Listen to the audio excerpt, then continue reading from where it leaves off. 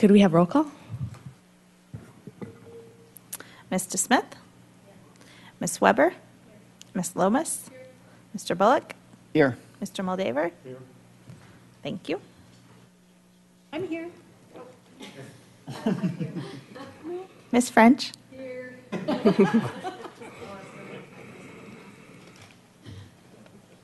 Okay, did everybody have a chance to review the minutes who was here last month? Move to accept the draft minutes of the May meeting as presented. I'll second. Any discussion? All in favor? Aye. Any opposed? Any abstain? I abstain. Thank you, Ms. French. Okay, any adjustments to the agenda this evening? No.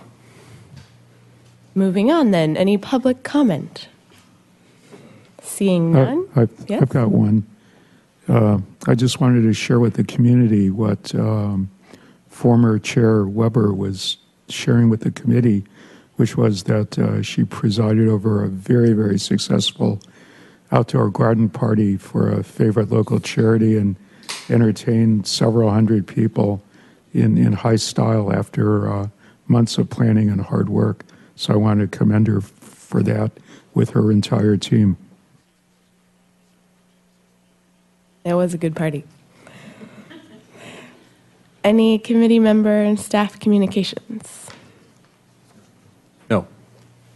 All right, then we move right along to our business items. First, water quality. We have Jill Murray, our water quality research coordinator here, and she has a presentation for us to consider. Yes, thank you. I generally come at least twice a year, with those 2 times being once to give you the annual report and then in June to give you the research plan for the coming fiscal year and give you a mid-year update on water quality results.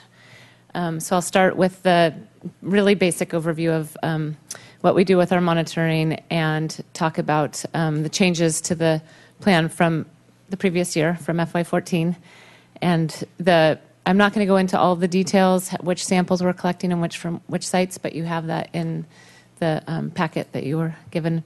There were a few extra pages included in that packet by accident. So really what I wanted you to see is just the table. There's some text following it that I held over from last year by accident. And then I'll go into some results, some interesting results on beach warnings and some storm monitoring results, an update on the bird refuge, and then finish with our next steps. You all know this very well, but this is for people watching that haven't seen a presentation about our research and monitoring program before. The goals of our program are to quantify the types and amounts of pollution, understand what their impacts are, so that's comparing them to known benchmarks and standards in terms of impacts on aquatic organisms or swimmers, recreational impacts. Evaluate the effectiveness of the projects that we've installed and collect baseline data for our upcoming projects. And then, if we know a project is coming, even if it's a few years ahead, we'll try to collect as much baseline data as we can and as reasonable. Once we know we have a pollution problem, we'll try to identify the sources, and that'll be relevant for one of my topics later. We're always trying to maintain a long-term data set so we can track long-term changes.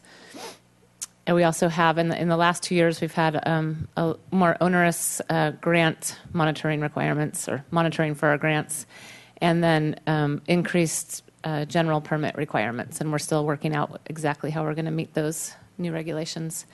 And all the time, we're trying to collect all this information so that we can strategize and prioritize for future projects and communicate with the public effectively about pollution issues. Our program is very question-driven. We try to never collect a single sample that we don't have a reason to be collecting, and adaptable, and we're always changing as needed our sampling strategies and plans. And there's some questions that are maintained in the research plan that we might not even have touched in the last year, but there are questions that we still have and we want to get to, so we leave them in there. Changes for this year, we've had to update the permit compliance section to include, we call it the PIP. It stands for Performance Evaluation Assessment and Identification Plan.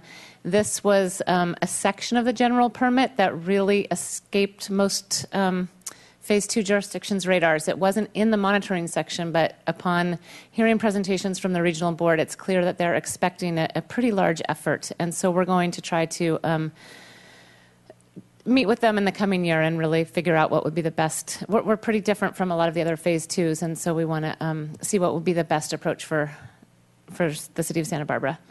We have 2 sites that will start collecting more data for the Arroyo Burro at Barger Canyon Restoration Site, and what may become part of the Mission Lagoon Restoration Project, which is a channel that's between El Estero wastewater treatment plant and the railroad tracks. We'll be collecting data from there and seeing if we can inform that design.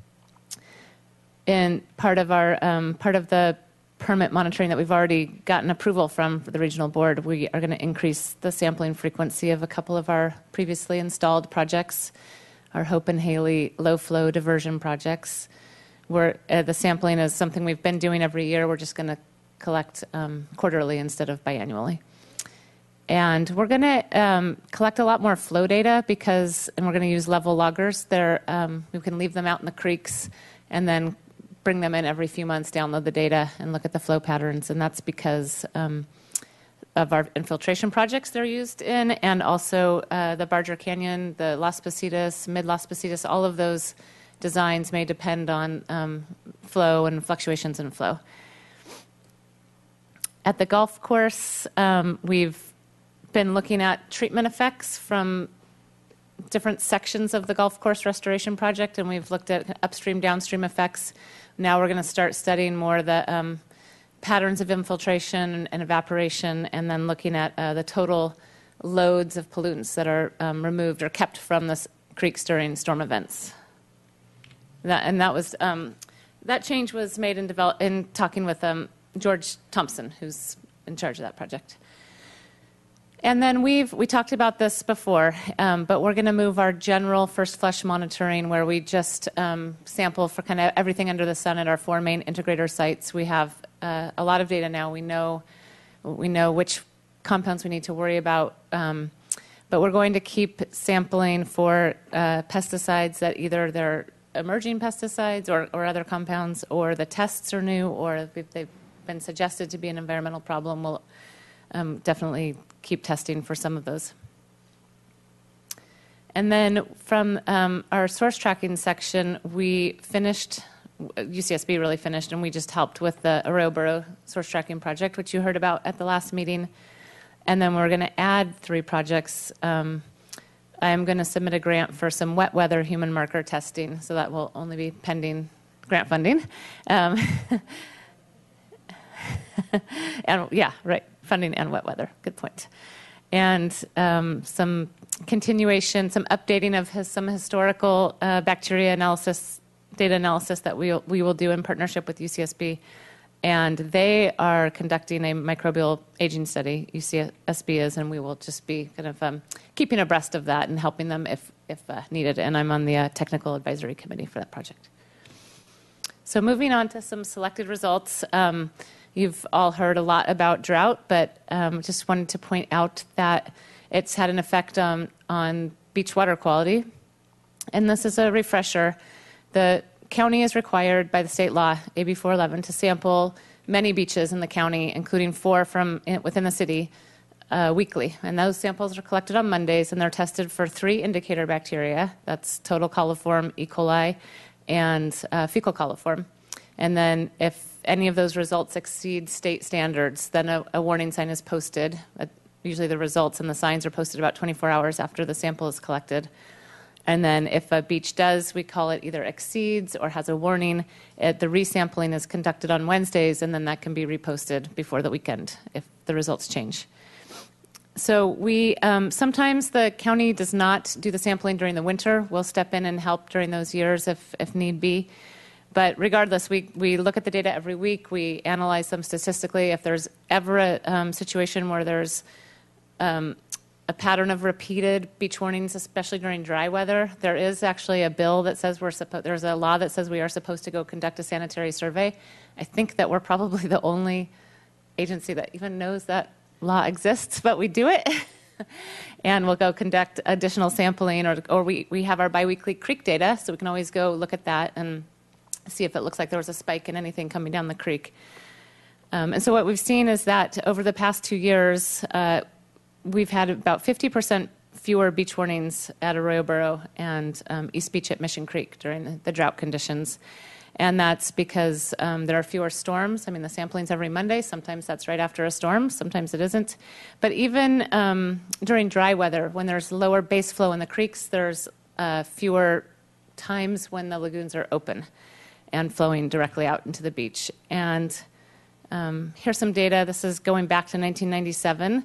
The blue line is the number of beach warnings per, we call this the AB 411 season. It's April 1st to October 31st, and that's really when the state says the county has to do the sampling. You could call it the approximate summer months. So the blue line is the number of warnings per year at Arroyo Burro Beach, and the red line is the number of warnings per year at East Beach at Mission Creek. And then the green bars are the rainfall inches in that previous wet season, so September through that season. And you can see it's not a perfect match, but most of the wet years have higher than average beach warnings at both of these beaches. And so there's more warnings even in the summers following these wet winters. And this is in contrast to Ledbetter and East Beach at Sycamore Creek, which have a lot less to no response to the previous wet year. And that's because there isn't a large creek. Sycamore Creek is often even dry, flowing down into the estuary during summer months. Ledbetter is sampled near a, well, here you can see this. You can see the lagoons at Arroyo Burro flows open the most frequently of our beaches. And partly that's due to the higher base flow in that creek compared to Mission, and partly that's due to just less sand being replenished on the beach because there's the dredging and berm building at East Beach. Mission Creek, you can see that berm across the lagoon. These were all taken on the same day, I think April 2013. Ledbetter is sampled at the mouth of Honda Creek, and let's see, it's kind of right in there. So it's got this great sand berm, which really acts as a sand filter almost all the time. I've seen a few pictures where it's really blown out. And then Sycamore Creek here, it looks, it is almost always closed here. It looks like it probably flowed fairly recently, but that's a very dry sand berm compared to what you would see up here at Arroyo Burro. What? Excuse me? This is Los Niños right there, and then this is the park. This is like the playground right by the bathhouse. Yeah. No, that's not right. Yeah. Okay. And what were you saying, Cameron? I was just going to also point out that Arroyo Burro, it has higher flow, but it's also, the mouth has been constrained there because the parking lot was built in what was historically the estuary there went across that whole opening. And so in a natural setting without the parking lot there, you would have more sand be able to build up there, so you'd have a larger lagoon area, so you would have less breaching of the lagoon. And this is data from a statistical analysis we did in 2009 or in 2010 with the data up from 2001 to 2009. But we looked at the influence of the beach openings or the lagoon openings during dry weather. So this is all year, but not if there had been any rain in the previous 72 hours. And so for all of the beaches combined, you can see that the likelihood of exceedance is about 15% when the lagoons are open and about 4% when the lagoons are closed. So you can see that even if there's a really wet year, there's going to be more beach warnings even all the way through the summer following that year. And we want to update this analysis because we have 6 more years of data. I also wanted to take some time to follow up, since we're talking about the beach warnings, on the presentation that you received last month. That was a lot to digest, and we've gotten some questions, so I wanted to address them. First of all, I just wanted to show these were the most recent Heal the Bay grades. They came out since the last meeting, and they're based on the previous year. So the summer dry would be summer 2013. And all of the beaches received A grades, and this is true with, I think, 95% of the beaches in California. Due to the drought conditions, there's just a lot fewer beach warnings. And Arroyo Burro did well in winter dry and wet weather, whereas East Beach didn't do as well during wet weather. And these beaches tend to kind of flip around. We don't see a yearly repeat of these F or D grades at either of these beaches, but I think sometimes it's just whether that particular beach happened to be flowing more on Mondays when the samples were collected or not.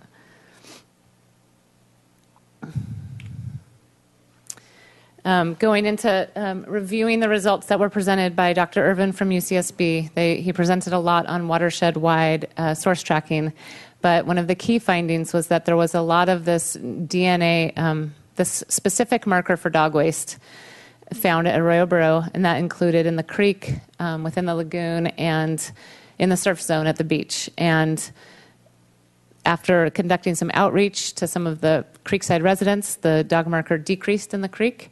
And that was a really exciting result. And I think this is where some misunderstanding could have taken place.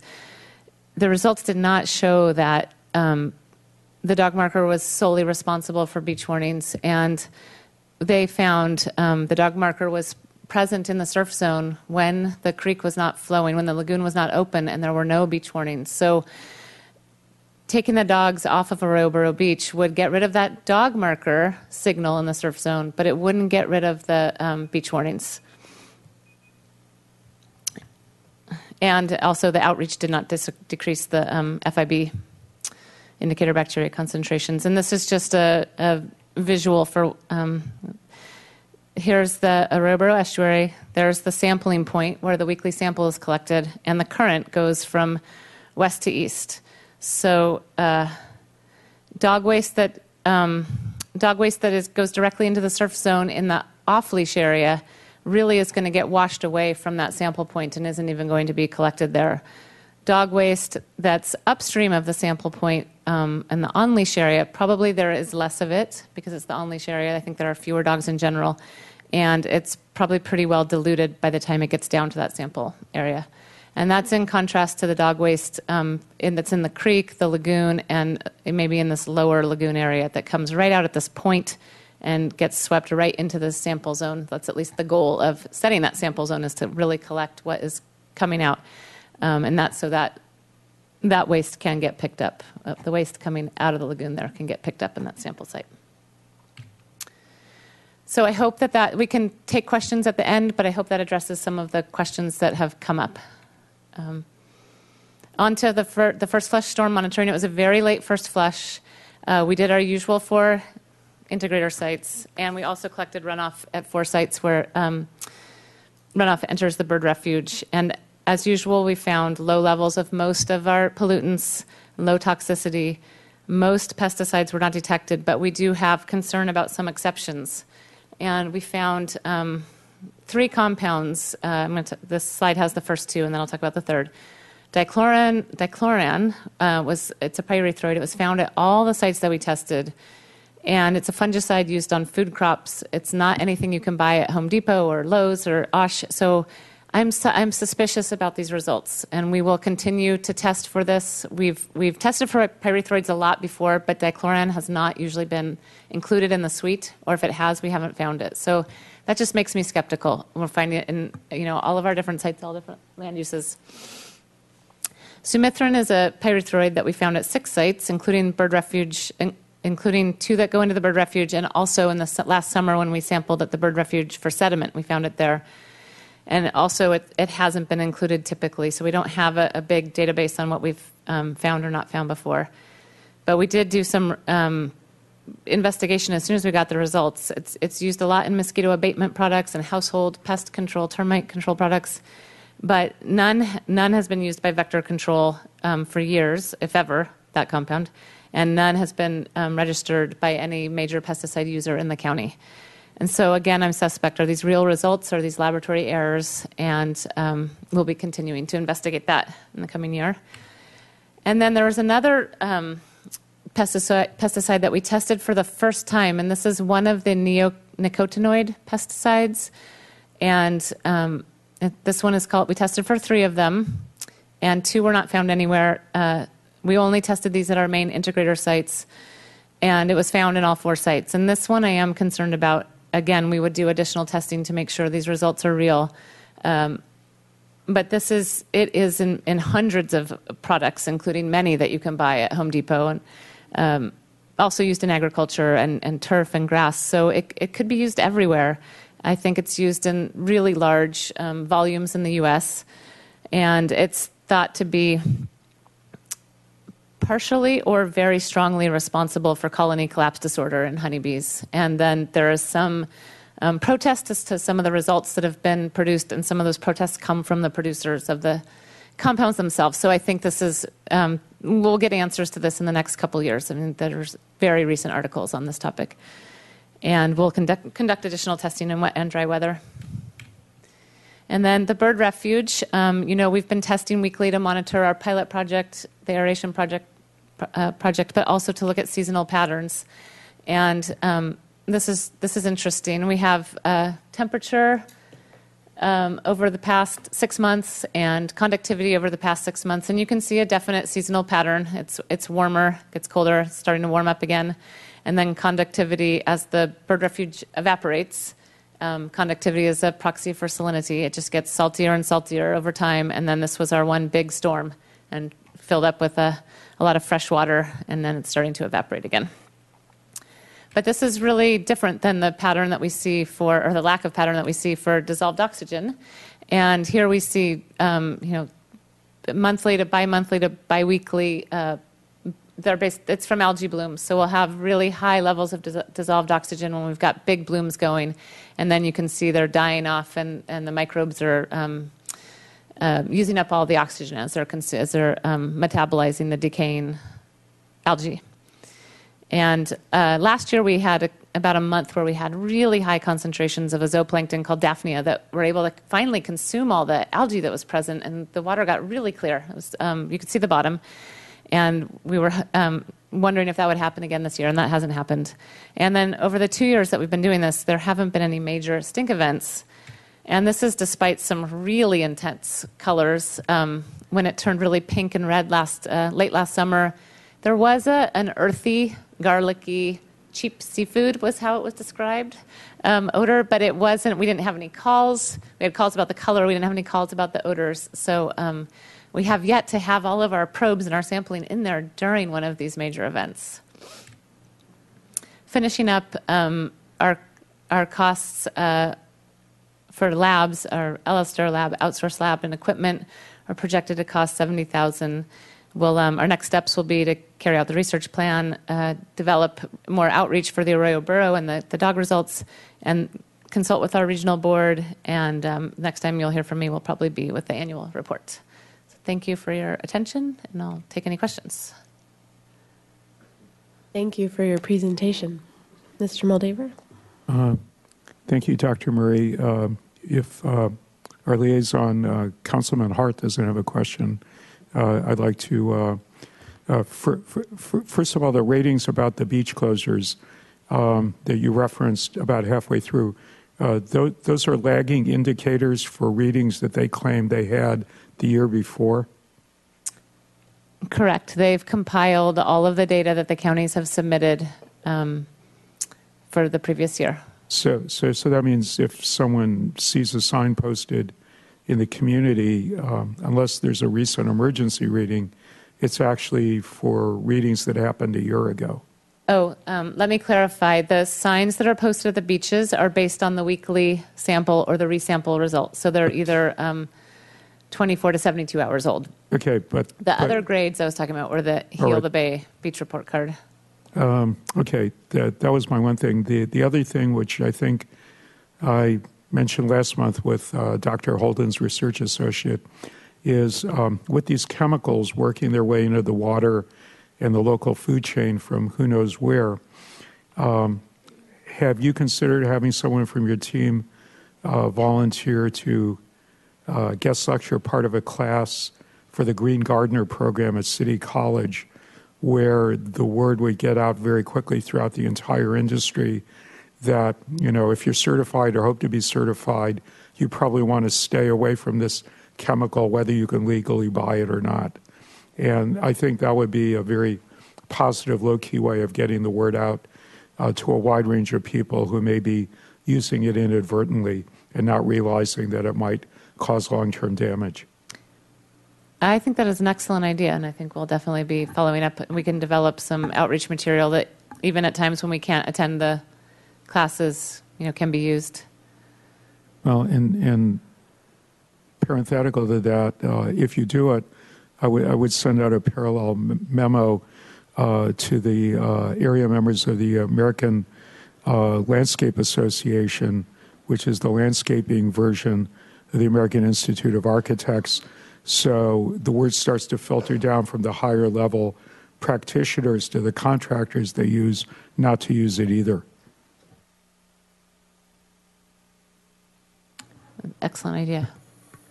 Any other questions, comments? No? Okay. Thank Okay, you very thanks. much. This information was presented for action to us this evening, so Madam Chair, I would move that the committee recommend to the City Council and the Parks and Recreation Committee that we approve and recommend implementation of the proposed research and monitoring plan for the fiscal year 2015 as presented and summarized by Dr. Murray. I second. Oh, go ahead. any discussion? All in favor? Aye. Any opposed or abstain? No. Great. Thank you very much. Thank you. Next, we have the Creeks Division Enforcement Program update from Jim Rumley, Water Resources Specialist. Jim, whenever you're ready.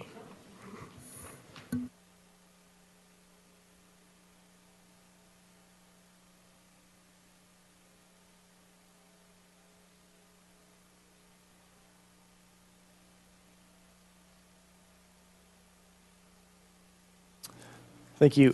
Generally, I come and speak once a year to the committee about our enforcement program. And this year, I'm going to focus mainly on what's happened and what's changed within the last year. There'll be a little bit of general information, maybe a repeat for some of you, but if any of you have any general questions that I don't cover, please feel free to ask. Oh, yeah.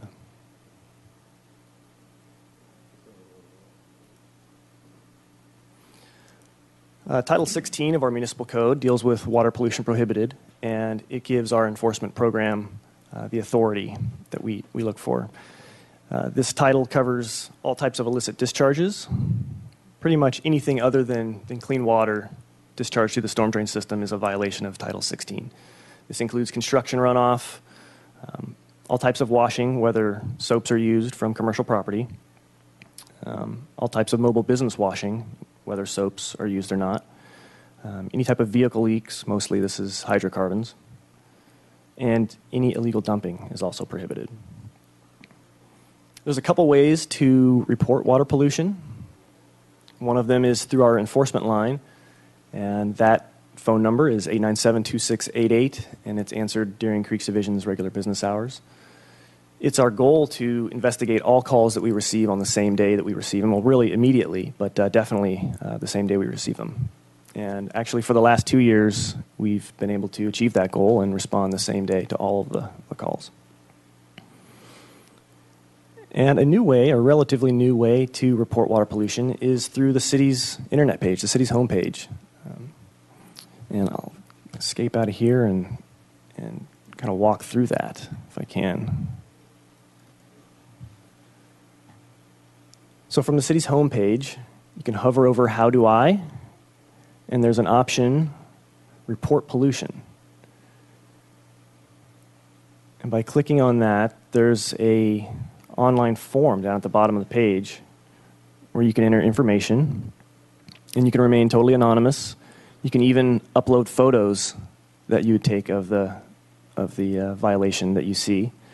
And when you hit submit, it'll go to a couple of people in Creeks Division. It goes to me and also our outreach coordinator, Liz Smith. We get that immediately in our inbox. So that's a new way to report pollution.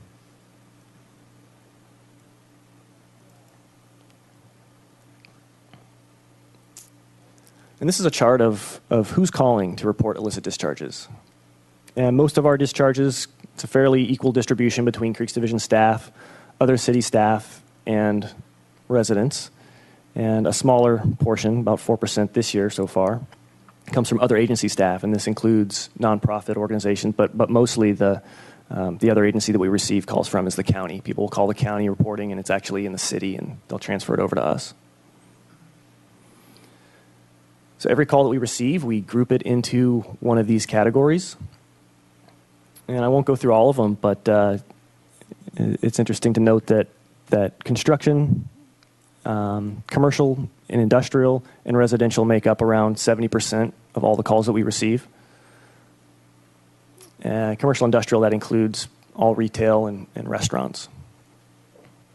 And also industrial discharges as well, of course.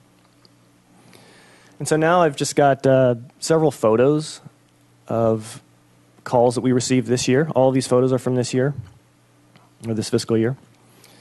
And this is a fairly atypical example of commercial washing because of all the foam. This is a real easy one to spot. But most of the time, we'll see washing discharges without soap.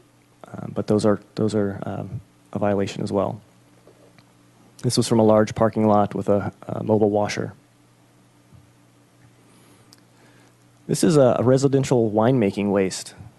This gentleman finished with his winemaking operation and thought it would just be not a big deal to put it out into the street. And after talking to him, we decided next time it was perfectly reasonable for him to put this in his landscaping. And we generally find that most people don't know what they're doing is a violation. And so we see very few repeat offenders, which you'll see a little bit later when I talk about warning letters versus the actual fines that we issue. Here's an example of a paint spill. A resident spilled some latex paint in the street and didn't have time to clean it up, and they just decided to hose it down, which it actually took them a lot longer to clean up this mess than it would have if they would have just cleaned it up immediately. But fortunately, none of this actually made it into a storm drain. Here's an example of some really ineffective best management practices being used. You can see in the picture on the left, there's just a few sandbags, and the heavily sedimented discharge is just bypassing them. And you can see Old Mission Creek on the right. It's turned pretty murky. This is a colored concrete discharge. A lot of times when concrete trucks will show up to a work site, they'll have a concrete washout area. But from some of the smaller sites or some of the commercial sites, there is no washout area, and the driver still needs to wash out their equipment. In this case, they didn't have anything to capture that discharge. Some of the more responsible contractors will have a wet dry vacuum with them or some type of equipment to direct that discharge into the landscaping. Here's an apartment complex that had a washing machine connected to the sewer, but the sewer was blocked, and so it was going right into the parking lot. And this is a fairly typical example of what we see when we get a report of a mobile washer. A couple guys just washing a car and not capturing the water, and it's flowing right into the storm drain.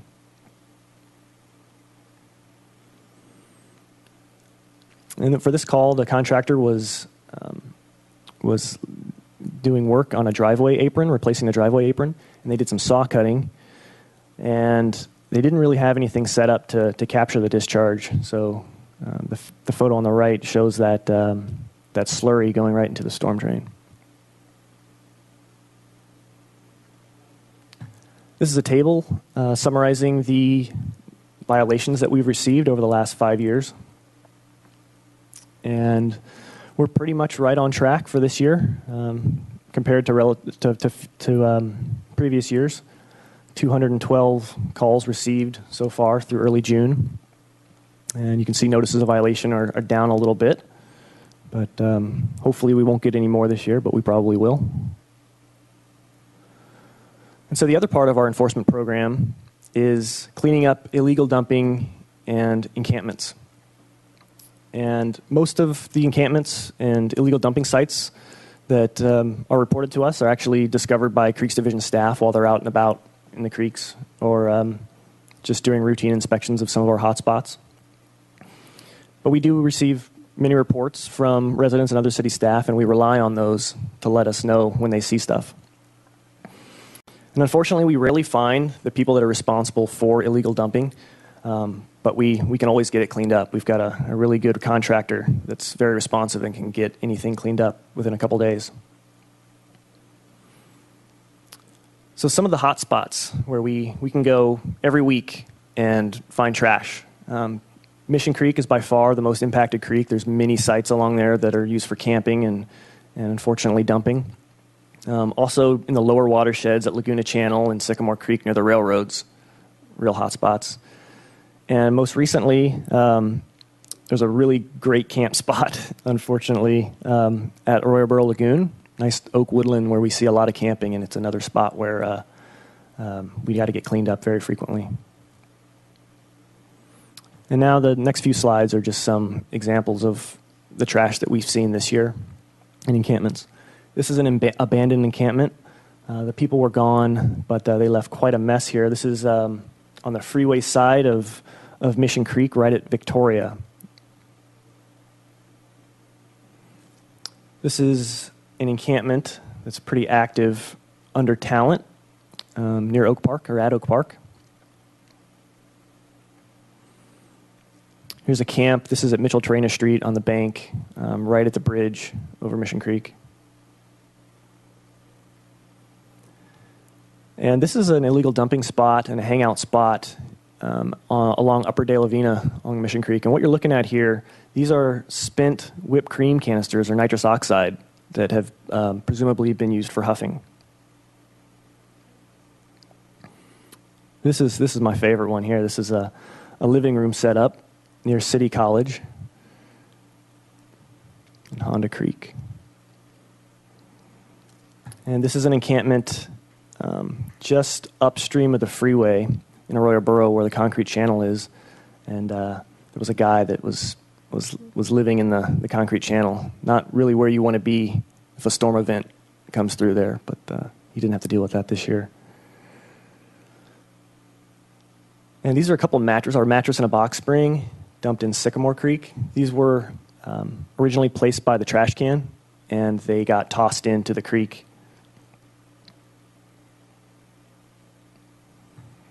So when we find an encampment, it's the city policy that we give occupants 48 hours notice to get their stuff, anything that they want, get that out of there before our contractor comes in and cleans it up. This is what the cleanup notice looks like.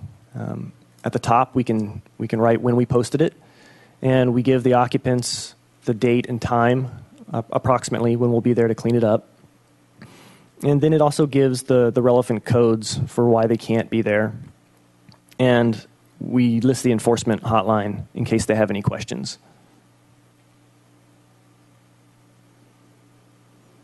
So currently our contractor is charging us $102 per site, per creek or beach site for a cleanup, and it doesn't matter what's there.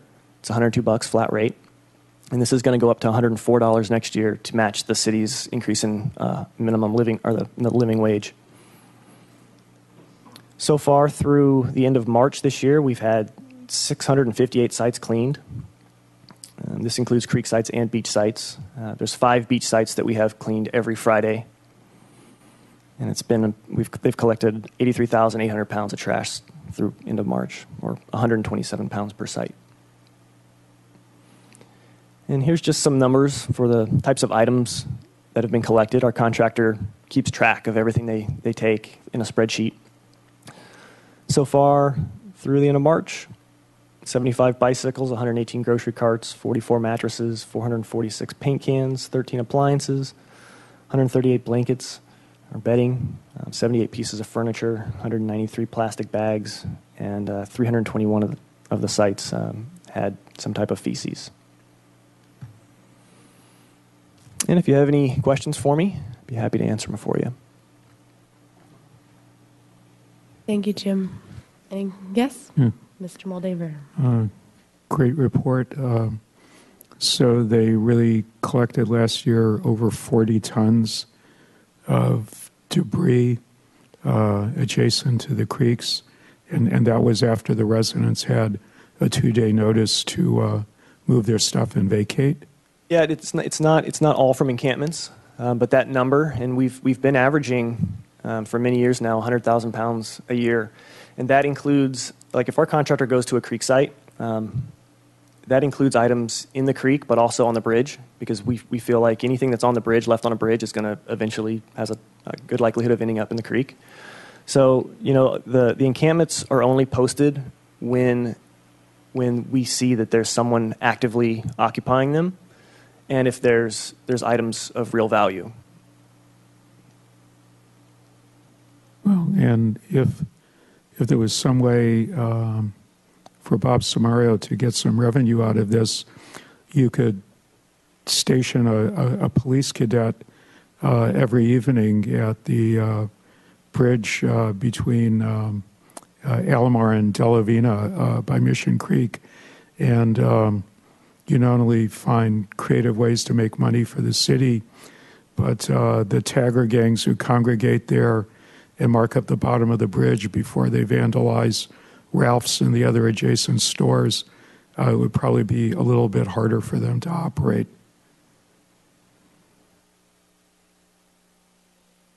Yeah, thank you. We do request police assistance occasionally. Some of the encampments that we find will be occupied by a number of individuals, and so when we feel something might be unsafe, we will request police assistance. But we could also mention that bridge at Alomar over Mission Creek as well. Thank you. I was out riding my bike along the backside of the bird refuge. I didn't know that trail had been opened, along the freeway. Do you know where I'm talking about? Yeah. And you can go down, and there are some docks that go out onto the water. Yeah, definitely. There, it looked like at the farthest point there's a little footbridge, but there was an encampment there. This was a few weeks ago. I don't know if that's part of the area that you checked. Yeah, definitely. We can go out and check that one out. We have seen people there before, but yeah, that would be a good spot to not have someone camping there, because it is the inflow right into the bird refuge for sure. I'll check that one out. Any other questions, comments? Thank you very much for your presentation. Thank you. Madam Chair, we're very privileged. We not only have Councilman Hart with us tonight, but also Councilwoman Murillo, and I was wondering whether she had any suggestions or comments either about the water pollution studies from Dr. Murray or our staff report on debris and trash that was collected last year along City Creek watersheds. You may also be putting her on the spot, because I think she just joined us. I'm not sure people at home realize what long hours members of council work, and that even when they're not speaking on screen, they're often at the meetings listening and taking notes. So I always like to acknowledge our local government whenever they're present. Very good. Then if there isn't anything else, do we have a motion to adjourn? I'll second that motion, Madam Chair. Okay. Great. Then all in favor? Aye. Then we are adjourned.